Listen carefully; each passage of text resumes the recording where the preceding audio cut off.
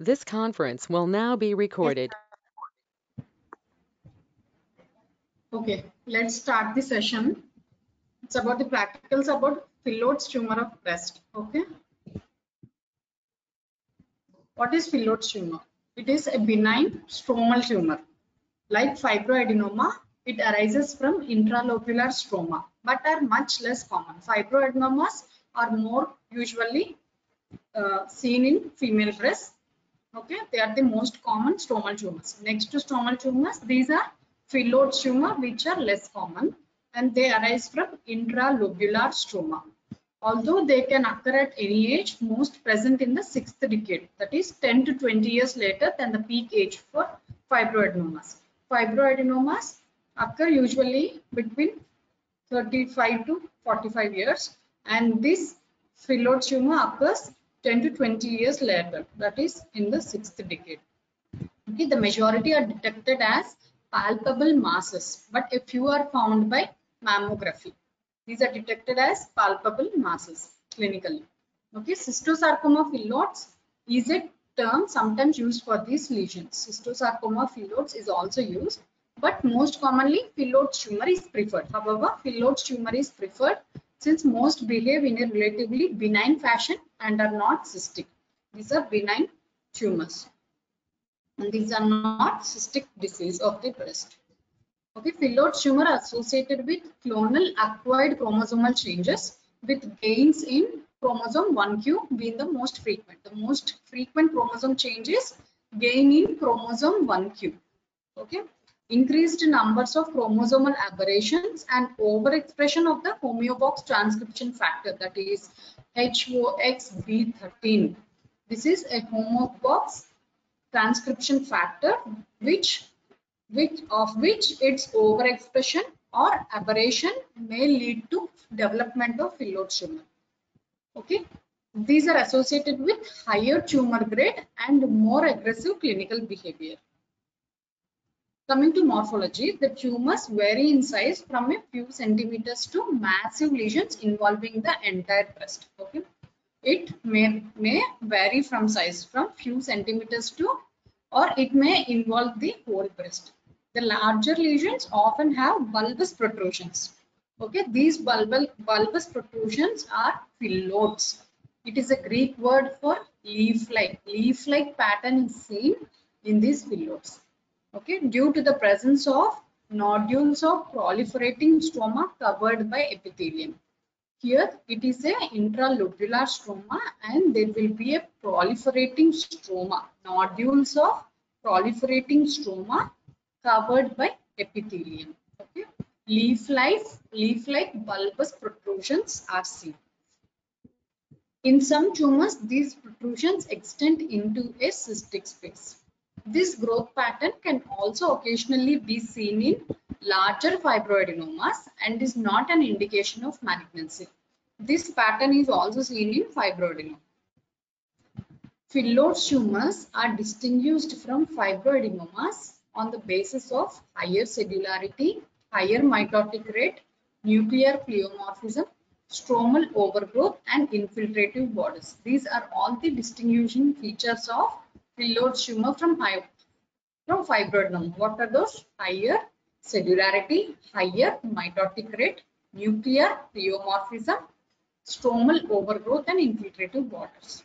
Okay, low-grade lesions resemble fibroadenomas but are more cellular and mitotically active. High-grade lesions may be difficult to distinguish from malignant sarcomas and may have foci of mesenchymal differentiation. Example, resembling rhabdomyosarcoma or liposarcoma. Okay, low-grade lesions may resemble fibroadenomas, but distinguishing feature is it is more cellular and more mitotically active. High-grade lesions may be difficult to distinguish from malignant sarcomas and may have foci of mesenchymal differentiation. Okay, coming to gross features, grossly the tumor is generally large, 10 to 15 centimeters in diameter, round to oval, has a basilated appearance and less fully encapsulated than a fibroadenoma. Okay, the basilated appearance, leaf-like basilated appearance is seen grossly. Okay, on cut surface it is gray white, with cystic cavities, areas of hemorrhages, necrosis, and degenerative changes. See, this is the gross specimen we have.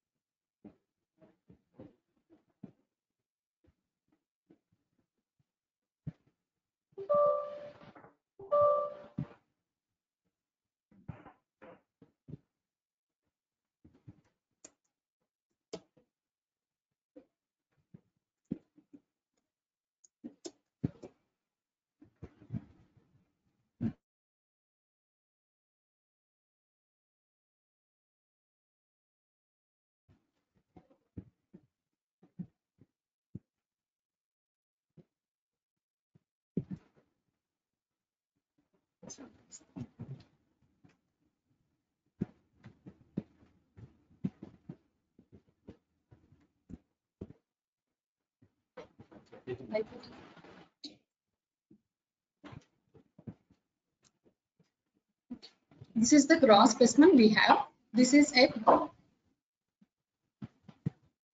okay.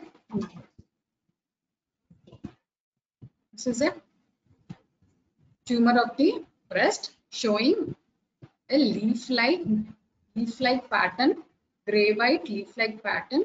Okay, and we can see cystic spaces, and areas of necrosis also can be seen. Okay, cut section of breast specimen showing large mass measuring 20 into 10 centimeter. Okay, this is a cut section of a breast specimen showing a large mass. This is whole of the breast. Okay, the mass is occupying whole of the breast. Okay, it is about 20 into 10 centimeters, occupying the whole breast, which is lobulated. This is lobulated. See, here one lobule, here one lobule, one lobule, one lobule. Okay, lobulated and has a leaf-like pattern with areas of necrosis. Okay, diagnosis: benign PHYLLODES tumor of breast.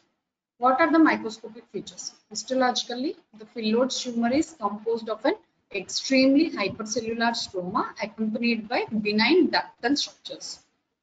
Okay, extremely hypercellular stroma. Okay, this is an intralobular stromal tumor. So, hypercellular stroma accompanied by the ductal structures are benign. Okay, thus PHYLLODES tumor resembles fibroadenoma except for marked stromal overgrowth. Only difference is between fibroadenoma and PHYLLODES is marked stromal growth. Histological criteria to distinguish benign, borderline, and malignant categories. In PHYLLODES tumor, there are three categories: benign, borderline, and malignant categories. And this is distinguished from one another based on following cellular features of stroma. What are those? Frequency of mitosis, cellular atypia, cellularity, and infiltrative margins. Okay. If the frequency of mitosis is more, it comes under malignant, and more cellular atypia, more cellularity, and more infiltrative margins, these are all comes under malignant, whereas less frequency of mitosis, less atypia, less cellularity, and there is no absence of infiltrative margins means it is a benign PHYLLODES tumor. This is a microscopic picture showing stromal overgrowth. See, more cellularity, and see the ducts are compressed. Ducts are compressed, and these are leaf-like ducts. Okay, leaf-like ducts having cellular stroma. Most PHYLLODES tumor are low grade. These occasionally recur locally but do not metastasize. In contrast, intermediate and high-grade PHYLLODES tumors often recur locally unless they are treated with wide excision or mastectomy. Regardless of grade, lymphatic spread is rare and axillary lymph node dissection is contraindicated. There is no metastasis, there is no lymphatic spread, and Axial lymph node dissection is contraindicated. Okay. The uncommon high-grade lesions give rise to distant hematogenous metastasis in about 1/3. High-grade lesions are very uncommon, and in these high-grade lesions, only 1/3 cases will have distant hematogenous metastasis. There will be no lymphatic spread, only the stromal component metastasis.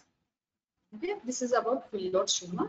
Once look at the gross specimen. This is a specimen of breast showing a large tumor mass measuring about 20 into 10 centimeter, which is gray white and lobulated, occupying whole of the breast tissue and having leaf-like patterns, lobules, leaf-like pattern.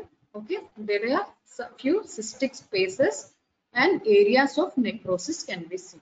This is about benign Phyllodes tumor.